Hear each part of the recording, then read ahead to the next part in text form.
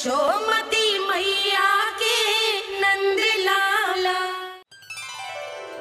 कान्हा मेरा लल्ला, तू चिंता मत कर, तेरी मैया तो है ना। मैं तो तुझसे सदैव उतना ही प्रेम करूंगी। जैसे आकाश अंतहीन होता है ना, वैसे ही तेरी मैया का प्रेम तेरे लिए अंतहीन है, अथाह है। आप सही कह रही हो मैया। वैसे एक सत्य ये भी है कि इस संसार की हर मैया की संतान में तो हूँ, और हर जननी है मेरी मैया।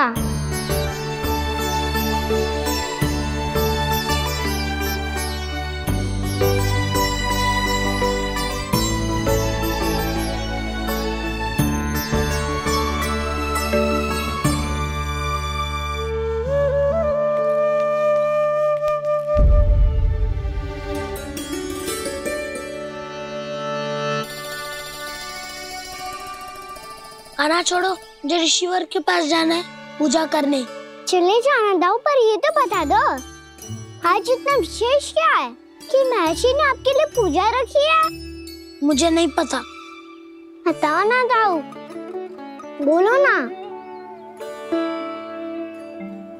संसार के किस कोने में क्या घटना घट रही है तुम्हें अच्छी तरह पता होता है। बस यही नहीं पता कि आज तुम्हारे दाऊ का जन्मदिन है।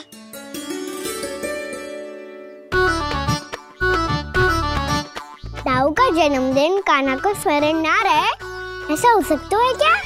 बातें बनाने की आवश्यकता नहीं है कान्हा, स्मरण होता तो सुबह ही पता ही दे देता।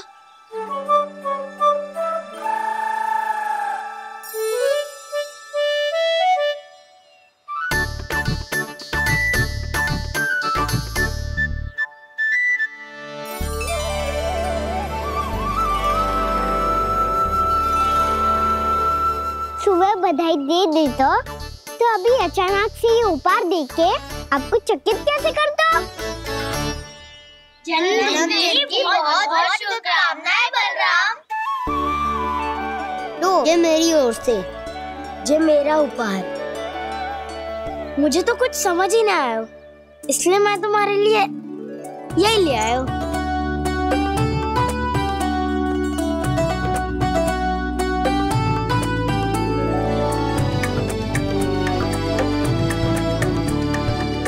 अब तो मुझसे क्रोधित ना हो ना दाऊ। अब भी क्रोधित हूँ। ये उपहार नहीं चाहिए था मुझे तो बस सबसे पहले तुमसे ही बधाई लेनी थी, और वो तुम बन जाने से पहले दे सकते थे ना। भूल हो गई दाऊ, छोटा भाई हूँ ना, क्षमा कर दो ना। बोलो ना दाऊ, अपने कान्हा को क्षमा ना करोगे?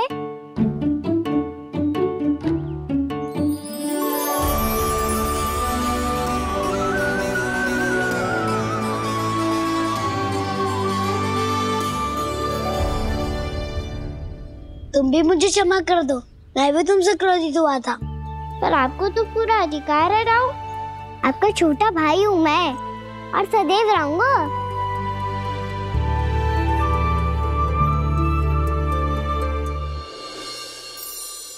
पर दाऊ, आपके पौधों में तो अभी तक फल ना है। ओहो, मैंने कहा तो था फलों के लिए 1 वर्ष प्रतीक्षा करनी पड़ेगी। अब चलो, पूजा आरंभ होने वाली है।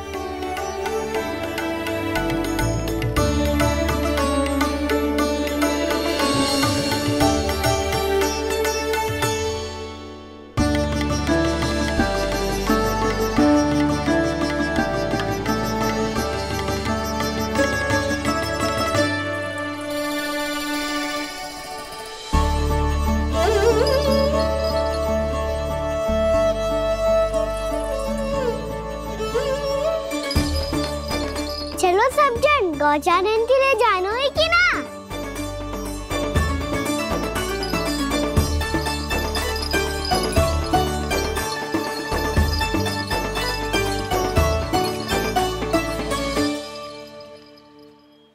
पिछले वर्ष से ही देख रहा है, सब कुछ बदल सा गया है। सभी गोपी काकियां अपने अपने पुत्रों पर कुछ अधिक ही ध्यान देने लगी है। कान्हा के व्यवहार में भी कुछ तो परिवर्तन है। यहाँ तक कि गायों का व्यवहार भी अपने बछड़ों के लिए पहले से अलग हो गया है। अवश्य ही मुझसे कुछ न कुछ छिपा रहा है कान्हा, उससे पूछना होगा।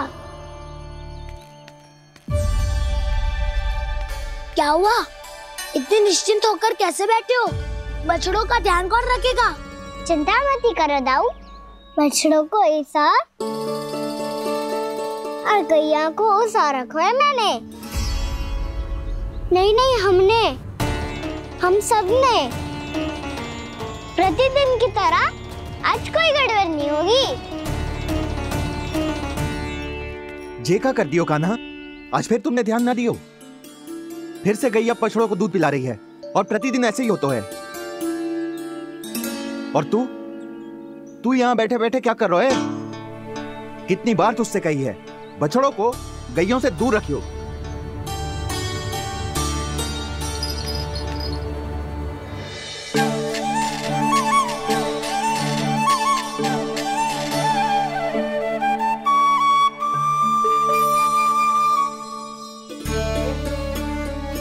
चल कोई बात ना है, हो जाता है कभी कभी।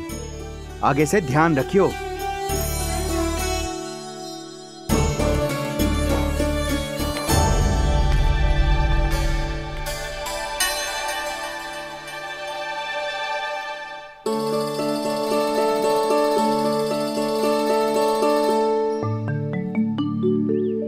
कान्हा, तुम्हें क्या लगता है अपने बड़े भाई को मूर्ख बना सकते हो तुम? छोटी माँ और छोटे बाबा का प्रेम तुम्हारे लिए कम पड़ गया था क्या? जो अन्य सभी का रूप धारण कर दिया तुमने? ना तो ऐसी बात ना है। कुछ नहीं सुनना मुझे। प्रेम के लिए इतने लोभी हो गए हो तुम कि तुमने अपने सखाओ और बछड़ों का हस्ताक्षर ले लिया, उन्हें उनकी माँओं से दूर कर दिया। मैंने ऐसा कुछ नहीं किया दाऊ, मेरी बात तो सुनो।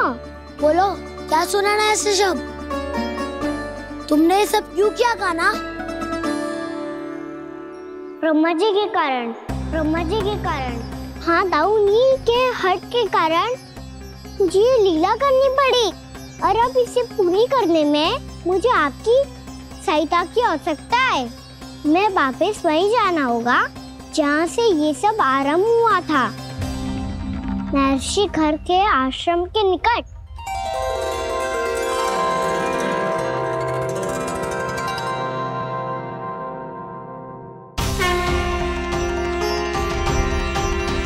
अभी क्षण भर पहले ही तो मैंने इन सबको वहां से लुप्त किया था। जिन्हें आपने क्षण भर पहले लुप्त किया था, पिछले 1 वर्ष से वो सब यही हैं। 1 वर्ष से? आप भूल रहे हैं ब्रह्मदेव। ब्रह्मलोक का एक क्षण पृथ्वी के 1 वर्ष के समान है। इसीलिए पिछले 1 वर्ष से ये सभी बालक और बछड़े यहीं पर हैं, ब्रह्मलोक में। तब फिर वहां कौन है? वही जिन्हें आप पहचानने से भी मना कर रहे हैं। प्रभु श्री नारायण के पूर्ण अवतार श्री कृष्ण। ये कैसे संभव है? अर्थात वो सभी सखा जो बछड़ों को चारण करा रहे हैं, वो सभी स्वयं श्री कृष्ण ही हैं। और वो बछड़े जो चारण कर रहे हैं, वो सब भी श्री कृष्ण ही हैं। प्रभु इस लीला को पिछले 1 वर्ष से अनवरत चला रहे हैं। किंतु ये तो असंभव है देव ऋषि। जहाँ श्री कृष्ण है वहाँ सब संभव है ब्रह्मदेव। श्री कृष्ण जानते थे आप क्या कर रहे हैं। वो ये भी जानते थे कि आपका उद्देश्य उनके सखाओं और बछड़ों को हानि पहुंचाना नहीं है। पर 1 वर्ष के लिए इन सब का लुप्त हो जाना गोप गोपियों को बहुत दुखी कर देता। इसीलिए श्री कृष्ण ने अपने आप को सखाओं और बछड़ों के अनेकानेक रूपों में विभाजित कर लिया और उनके माता पिता के साथ रहने लगे, ताकि सबका जीवन वैसा ही चलता रहे जैसे पहले चल रहा था। इसका अर्थ है कि मुझसे बहुत बड़ी भूल हो गई है देव ऋषि, कि मैंने साक्षात प्रभु पर संदेह किया, उनकी शक्तियों पर शंका व्यक्त की जबकि सत्य तो ये है कि प्रभु के सामने मेरी शक्ति कुछ भी नहीं है। मैं कुछ भी नहीं हूं। मुझे उनके पास जाना चाहिए। अपनी भूल के लिए क्षमा याचना करनी चाहिए।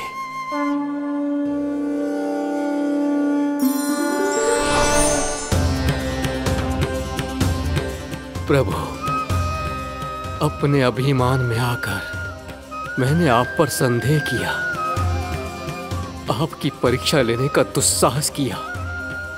मुझे क्षमा कर दीजिए प्रभु, मुझसे बहुत बड़ी भूल हो गई। पर फिर भी आपने सत्य दिखाकर मुझ पर कृपा कर दी। अभी का ब्रह्मदेव, सत्य दिखाना तो अभी शेष है।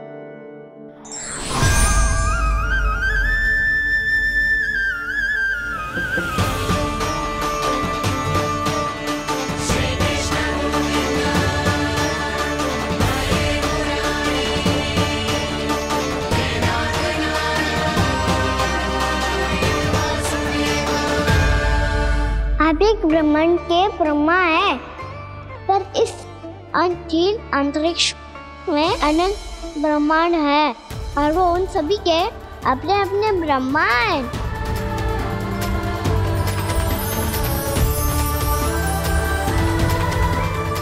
और ये संपूर्ण सृष्टि मेरे भीतर समाई हुई है।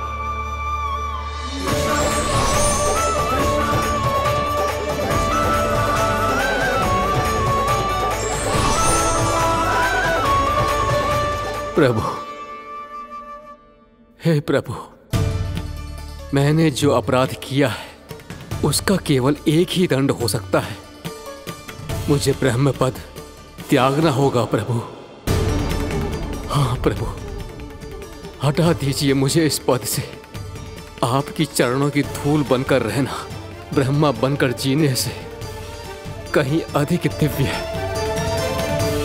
बल्कि आपके सखाओं और आपकी प्रिय गायों की चरणों की धूल बनना ब्रह्मा बनने से कहीं अधिक भाग्यशाली है। नहीं ब्रह्मदेव, आपको अपनी भूल का आभास हो गया है, यही पर्याप्त है। अपने अभिमान और परीक्षा लेने की प्रक्रिया में मैं यही भूल गया कि मैंने निर्दोष संतानों को उनके माता पिता से दूर कर दिया। अब तो आपको सत्य पता चल गया प्रजापति। अब कृपया ब्रह्मलोक जाकर मेरे सखा बच्चों को मुक्त कर दीजिए और अपना पदभार फिर से ग्रहण कीजिए, क्योंकि भूल करना अनुचित नहीं होता। अनुचित तो तब होता है जब व्यक्ति अपनी भूल को स्वीकार ना करे, उसे सीख ना लाए।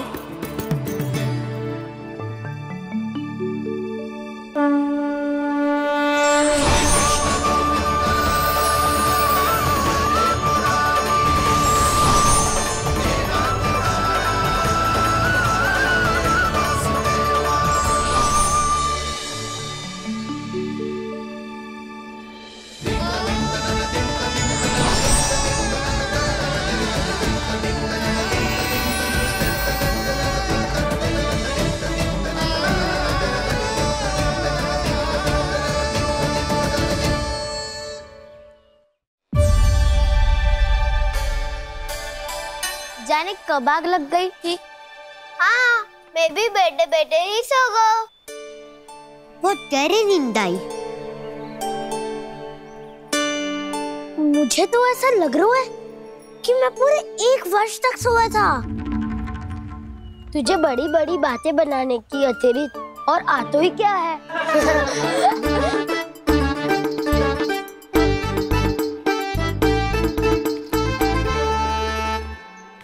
बलराम, तुम आ गए? जन्मदिन की बहुत बहुत बधाई हो। हाँ, जन्मदिन की बहुत बहुत बधाई हो बलराम।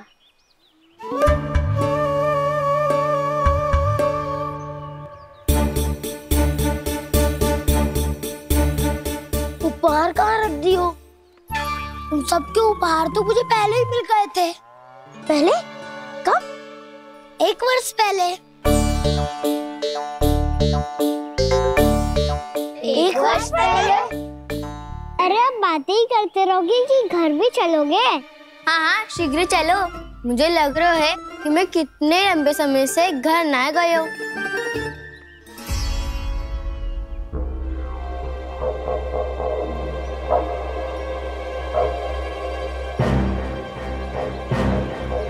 अरे अगासुर की देह कहाँ गई? पंचतत्वों से बनी थी, पंचतत्वों में मिल गई। इतनी शीघ्र? अभी कुछ समय पहले ही तो कान्हा ने हमारी रक्षा करने के लिए उसका संहार किया था। पिछले 1 वर्ष में जो हुआ है सभी ने कैसे पता चलेगा कान्हा? मेरी स्मृति इनकी स्मृति है दाऊ। मैं जो भी करता हूँ उसमें ये सब तो सम्मिलित होते ही है।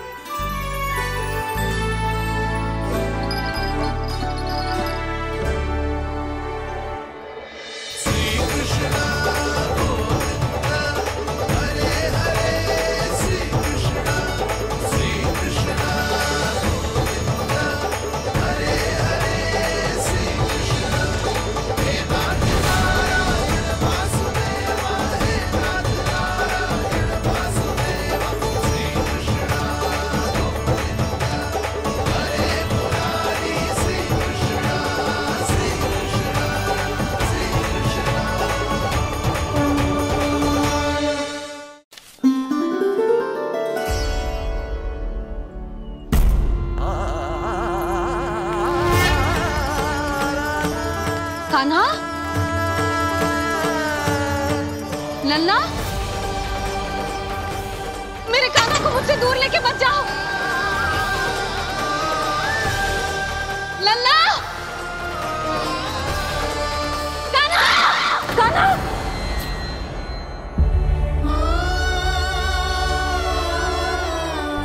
क्या हुआ जिंसी? कोई बुरा स्वप्न देख लियो क्या? कान्हा कहाँ है? मेरा कान्हा? और कहाँ होगो? गोचारण के लिए अपने सखाओं के साथ वन में भटक रहो है। अभी थोड़े समय में आ जाएगो। इसी मार्ग से आते हैं ना सब? हाँ भाभी। कहाँ रह गो लल्ला? कब से प्रतीक्षा कर रही है तेरी मैया।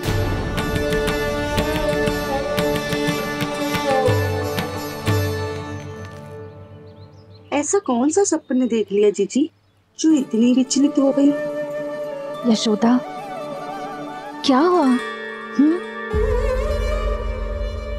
मैंने देखो कि मेरा लल्ला, मेरा कान्हा मुझसे दूर हो रहे हैं। मुझे भय लग रहा है जिंजी, कहीं मेरा कान्हा मुझे छोड़ के ना चला जाए। मैया,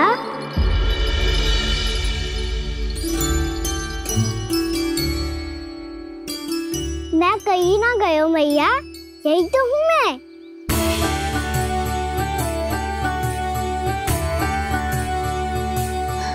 कान्हा, कान्हा, मेरा लल्ला।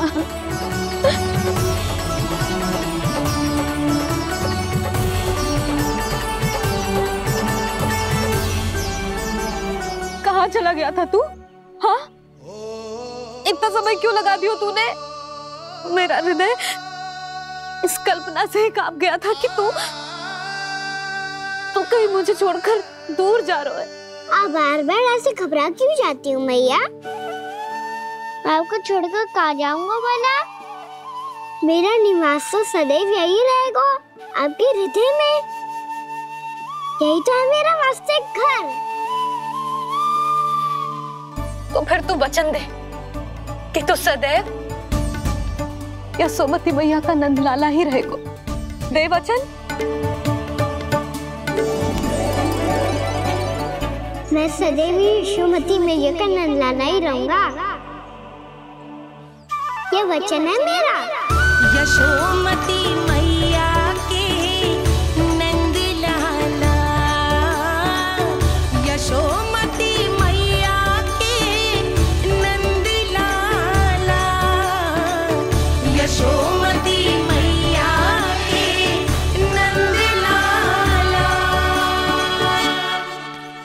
जो मैया ने कहा वो यह शाश्वत सत्य।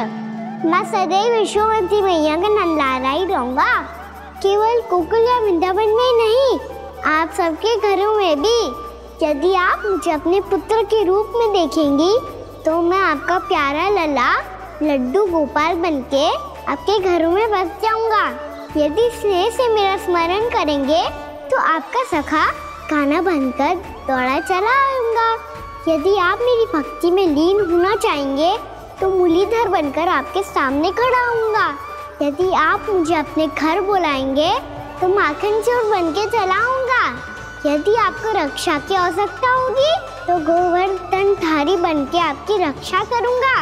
इसीलिए ये मत सोचिएगा कि मैं जा रहा हूँ, क्योंकि मैं आप सबके पास ही हूँ, आपकी भक्ति में, आपके भाव में और आप सबके हृदय में।